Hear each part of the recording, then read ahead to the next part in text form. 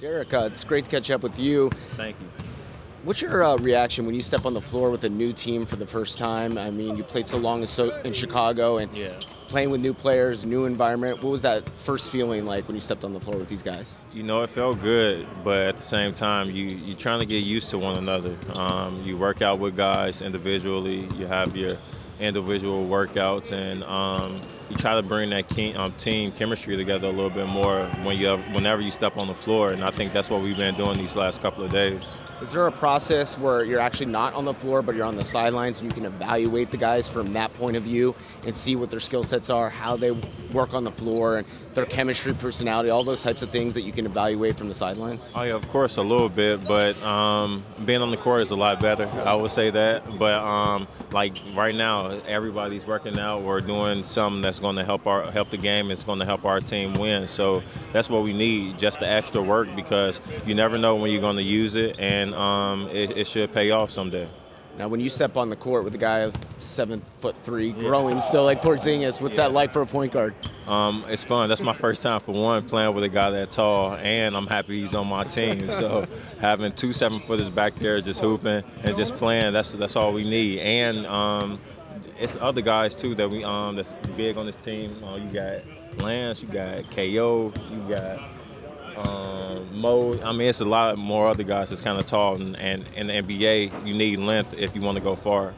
And what about Melo? I know you guys have known each other over the years, played against each other in these wars, but now you're on the same team. And what's that like for you to finally team up with him? Oh, it's all love, man. He's making my job a lot easier. The last couple of plays of the scrimmage, we were running pick and roll, 1-3 pick and roll with me and him, and every time he got the shot. So my job is just to make his job easy and try to make everybody else on the team a lot better. In terms of the system, I know it's early on in this process, and there's a lot of talk about the triangle, but you guys are played a bunch of different sets, ISOs, triangle, where you try to get up and down the floor. But how do you see this team in the way they're going to operate and what you want to do on the floor as the point guard? All I've been hearing now is that they want me to push the ball and they want me to play the way that I normally know how to play.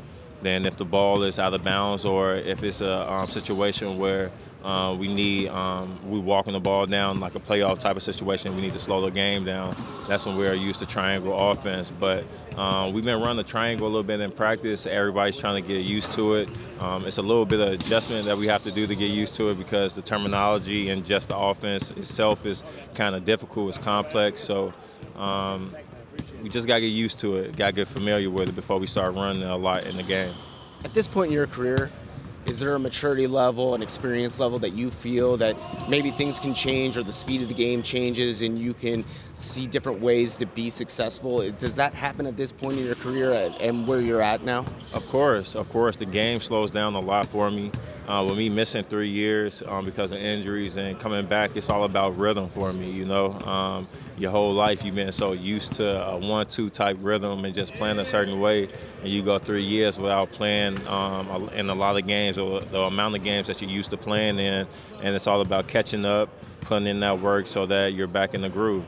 From a chemistry standpoint, we see you guys really getting along. Everybody seems to have that chemistry right off the bat. Yeah. Do you feel that, and what has that experience been like for you? I think it's all because of this, you know, coming out here, isolating ourselves from the outside, just really focusing on just basketball, you know, eating with each other, eating lunch, breakfast, lunch, and dinner with one another, talking to one another, learning each other's background. Like, that's what you need to build that chemistry. Awesome stuff as always. We're so excited to be here, and we'll catch up with you throughout training camp. Thank you so much. Thank you, bro. There he is.